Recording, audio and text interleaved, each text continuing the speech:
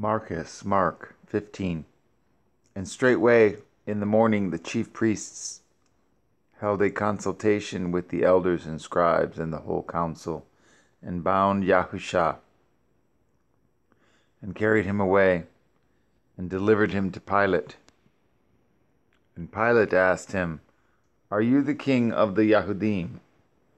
And he answering said unto him, You say it.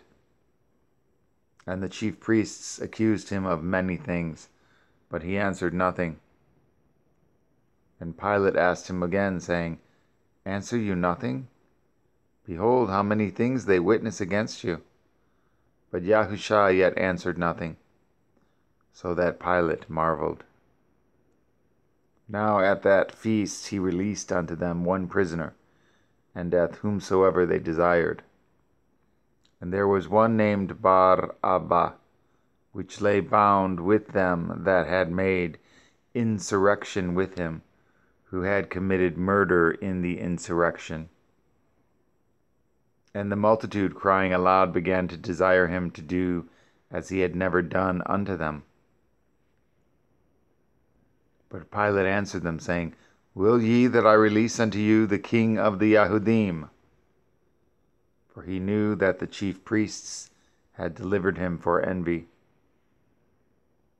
But the chief priests moved the people, that he should rather release Bar-Abba unto them.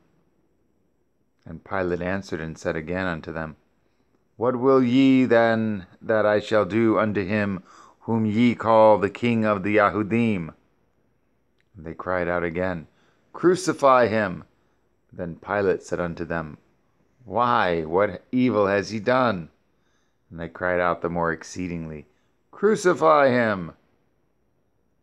And so Pilate, willing to content the people, released Bar-Abba unto them, and delivered Yahushua, when he had scourged him, to be crucified.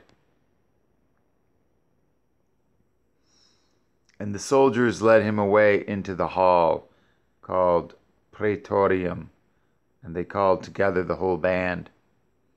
And they clothed him with purple, and plaited a crown of thorns, and put it about his head, and began to salute him, Hail, King of the Yahudim!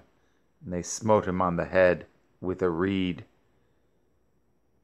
and did spit upon him, and bowing their knees worshipped him. And when they had mocked him, they took off the purple from him, and put his own clothes on him, and led him out to crucify him. And they compelled one Shimon, a Cyrenian, who passed by, coming out of the country, the father of Alexander and Rufus, to bear his pole.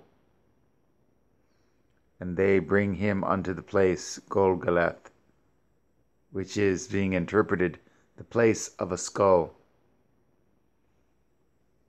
And they gave him to drink wine mingled with myrrh, but he received it not. And when they had crucified him, they parted his garments, casting lots upon them, what every man should take. And it was the 3rd hour, and they crucified him. And the superscription of his accusation was written over, The King of the Yahudim. And with him they crucify 2 thieves, the one on his right hand, and the other on his left. And the scripture was fulfilled, which said, And he was numbered with the transgressors. And they that passed by railed on him, wagging their heads and saying, Ah, you that destroy the temple, and build it in 3 days, save yourself, and come down from the pole. Likewise also the chief priests, mocking, said among themselves with the scribes, He saved others, himself he cannot save. Let Hamashiach, the king of Yashara'el, descend now from the pole, that we may see and believe. And they that were crucified with him reviled him. And when the 6th hour was come, there was darkness over the whole land until the 9th hour. And at the 9th hour Yahushua cried with a loud voice, saying, Eli, Eli, lama azavtani, which is being interpreted, my El, why have you forsaken me? And some of them that stood by when they heard it said, Behold, he calls HalleluYAH. And one ran and filled a sponge full of vinegar and put it on a reed and gave him to drink, saying, Let alone, let us see whether HalleluYAH will come to take him down. And Yahushua cried with a loud voice and gave up his ruach. And the veil of the temple was rent in two from the top to the bottom.